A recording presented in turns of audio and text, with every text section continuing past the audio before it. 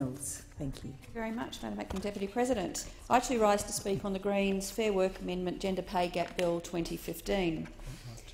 And I'll start off by saying that there is absolutely no doubt that entrenched gender pay gaps exist globally, and that includes right here in Australia.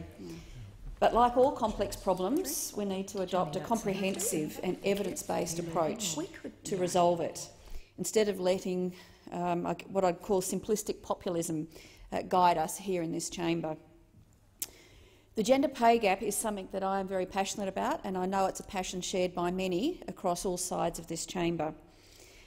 But it does require a comprehensive suite of long-term and genuine policy changes to really address. Now, this amendment, as proposed by the Greens, would enact changes that will not work and which were not even recommended by the Senate Education and Employment Legislative Committee, which tabled its report into this amendment in November 2016.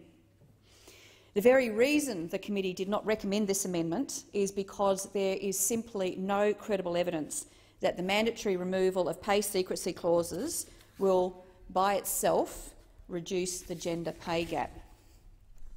Instead, the committee itself recommended that government, employer and industry stakeholders and employee advocates collaborate to actively promote and implement best practice strategies to tackle the gender pay gap in Australia's workplaces. Now, look, I know that the government does understand that the gender pay gap is a complex issue, and it is influenced by a number of highly interrelated factors, and there are many causes for the gender pay gap. So there can never, ever be one effective solution or a silver bullet, as those opposite in the Greens purport to be in this case. So that's why this government has adopted a multifaceted approach to addressing equal pay. And I think it's starting to work. It's showing progress because the gap is narrowing. Since 2014, the gender pay gap for average weekly earnings of full-time adult employees has reduced from 18.5% to 15.3% in November of last year, and it fell 1% in the last 12 months alone. Still a sizeable gap, but progress nonetheless. And of course, there would be no one happier than me to see it narrow further, which is why I'm delighted that on the 6th of July last year, the government released Towards 2025, an Australian government strategy to boost women's workforce participation. And unlike this amendment before the Senate today, this strategy acknowledges that the gender pay gap is so much more than employees knowing each other's salaries. The predominant issue is not about a man and a woman doing the same job and getting different pay. That does still exist, but I know there's been a lot of work done by the private sector, by companies, to actually close this gap, to have a look for the reasons for it and to close that gap. And in fact, the Fair Work Act already includes equal remuneration provisions, which enable people to make an application to the Fair Work Commission for an order to ensure equal remuneration for work that is equal or at least comparable. And as I said, there are many companies now across many professions who are actively seeking and taking measures to close this gap within their own firms. But instead, I think this issue is more about women not being able to enter or re-enter the workforce at the same rate and at the same levels as men, often meaning that they have to take lower paid jobs with less opportunity to access higher salaried full-time positions and receiving far fewer promotions than their male counterparts, and also earning less of a bonus or a salary increase when they do move up the workplace ladder. The gender pay gap is an issue that must be grounded in discussions about education and employment opportunities, adequate parental leave, affordable and easily accessible childcare, and also far more flexible work arrangements, not just for women, but also for men. It's also about what subjects girls and women choose to study, what jobs they take, and how they are treated in the workplace itself. But it's also about women and men's domestic lives. Can women take time to raise their families without jeopardising their careers? But equally, I don't see this as a women's issue. This is equally a men's issue, because children today, most children today, have two working parents, but yet the burden in most workplaces still falls on the women to take the majority of time off and also to take the leave and to undersee all of the other child-taking and child-rearing activities. The reasons for that are quite complex, but I think it starts here in Australia, where we have been so incredibly successful in providing our young girls with an equal opportunity to life. They have the same health outcomes as young boys, the same infant survival rates. We educate them well. We bring them up to be so full of confidence in themselves and in their place in this world. In fact, we've done so well is that girls mostly outperform boys now in high school, but also now in university. And in fact, more women now graduate university than men. So I think up to that point, our society has been incredibly successful in bridging that gap between young boys and young girls, and to our young men and our young women. But that still seems to come to a screeching halt in many workplaces today, because we haven't made the changes, and it's not only in terms of policy and regulation at the state and federal government level, it is also culturally and structurally within the organisations themselves that haven't adapted fast enough to ensuring that both men and women, who both have children, have the same opportunities and the same responsibilities to look after their children. And because children, as I said, mostly have two working parents. So it comes back to this point that this is not just a women's issue, it is equally a men's issue, or equally a two parents issue. So the government does understand the complexities of this issue, and I know it does take them seriously, which is why the strategy I outlined earlier details measures that we are taking, what is already working, and also having a look at additional measures to address the actual factors themselves that drive pay inequality. So what are some of these, what I see as some of the driving factors, and what the government is doing and what we all could do more to address? So the first problem that we need to address is the fact that women are less likely than men to enter and to progress into higher paying careers and seniority. So this is a problem that this government is very clearly tackling. And a great example of the positive action this government's taking is something that I'm very passionate about, and that is women in STEM, or I would like to see us now talk about STEAM, because I think encouraging women not only to study science and technology, but also to enhance boys and girls' artistic and creative and innovative sides of their character and their abilities is equally as important as STEM. But the fact is that women are less likely to enter high-paying careers, and many today have their foundations in STEM. And in fact, 75% of Australia's fastest-growing careers and jobs today demand digital literacy and STEM subjects. However, and alarmingly, the number of girls studying STEM subjects is declining, and women are still significantly underrepresented in fields like information technology and engineering, which again are the jobs of the future, and they are some of the most highest paying jobs and careers in the future. And today, overall, less than 15% of senior STEM research positions in universities are held by women, and women make up only about a quarter of STEM workforces across all sectors. So if we are truly going to bridge the gender pay gap once and for all, we have to redouble our efforts into getting women into STEM, into STEAM positions across all sectors. And the Greens' proposal to share information about what each other gets paid in these circumstances will do absolutely nothing to change those statistics, and it won't ensure that more women study STEM and enter into STEM and the high-paying jobs in this profession. It will not make a difference at all. This government, unlike those in the Greens with this very simplistic populist proposal, believes in a bottom-up approach, something that is led by the individuals themselves in terms of the choices they make for themselves and their children and what they study, and for businesses themselves to actually take more action to create change within their organisations for the better. Now, this is why the government, through the National Innovation Science Agenda, through the NISA, is supporting measures to encourage more women to embark on and remain in STEM-related careers, including, importantly, in entrepreneurship.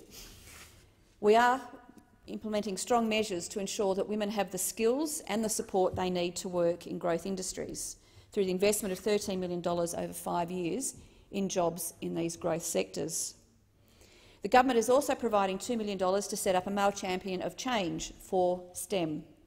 Male Champions of Change challenge men in leadership positions to step up beside women to drive cultural change on gender equality issues in major Australian organisations and industry sectors.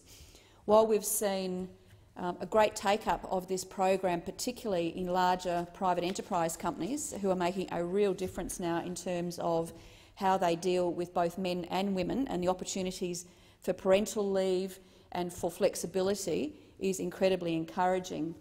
But unfortunately, in a lot of the traditional STEM-related industries and the IT sector, we are not seeing very much movement in that yet. So the adoption of the Male Champion of Change programs is critically important in these sectors. Now, the government is also investing $8 million over 4 years towards projects that boost the participation of girls and women in STEM education careers, as I said, including as entrepreneurs. This first measure that I've gone through is all about long-term change to equality of opportunity, and not a short-term populist fix as proposed by those opposite. So that's the first major barrier to gender pay gaps, that is engagement in the workforce and in particularly in STEM. But the second issue that equally impacts on the gender pay gap is a weak economy, which means fewer jobs, and demonstrably it shows that in a weakening economy or a weak economy, that women disproportionately are in lower paid jobs with less job security and certainly less superannuation and retirement certainty. So to address this particular problem, the government is not just increasing women's access and readiness for employment in STEM careers, but also more broadly across all careers. So let's have a look at what this actually means for women. Our policies since coming to government have strengthened Australia's economy, so much so that nearly 970,000 Australian jobs have been created after 4 years. That's nearly 1 million new jobs that have been created, which is something those on the opposite benches rarely, in fact never, give this government credit for. But that is nearly 1 million Australians in work. Now let's have a look at those figures a bit further. Nearly 60% of those new jobs created over the last 4 years, nearly 60% of those new jobs have gone to women. They've been taken up by women. So boosting women's workforce participation is an economic priority for this government. We have to create more new jobs in this economy, which we're doing, but we have to make sure that they are also in industries and in areas that women can and will take up jobs in. And in fact, it's not just the right thing to do for our society, but it's also the economically smart thing to do, because it actually has the potential to add over $25 billion to the Australian economy, while at the same time strengthening women's economic security. So that was the second issue and one of the barriers to closing the women's pay gap. But the third one I'd like to raise in this chamber today is the fact that women are still predominantly the primary caregivers for their children, which impacts on their careers, on their salaries and also on their superannuation and their retirement security. Now, as I said, we've done a wonderful job raising our girls and our boys, smart, confident, highly educated, but we have not yet satisfactorily addressed the situation that many women find in the workplace today. We certainly haven't addressed the cultural barriers to men who have young children, just in the same way that their wives do. And we have to change the processes in companies, in organisations, in the public sector, to make it equally acceptable and, in fact, encouraged that both a child's parents will equally take parental leave, and not just put the requirement on women, because we know the impact, very well reported, the impact that that has on women themselves, and is a significant contributing factor to the gender pay gap. So to address this particular aspect, the government is addressing factors that take women out of work and keeps them out longer than their male counterparts, which decreases their path to promotion, and it does ultimately lower their pay and superannuation contributions over the longer term, which does mean that more women retire with less super, on average about $100,000 in their superannuation fund, and are much more likely to be subject to poverty in retirement.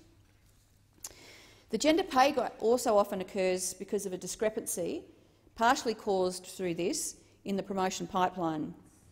If less women work in an industry, there will start off with less women to promote.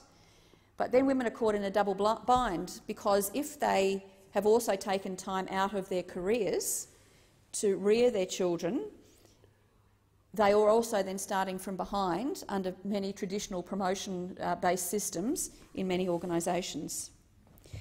Each absence from the workplace lowers their opportunity for promotion and therefore their ability to increase their salaries and their savings, particularly superannuation.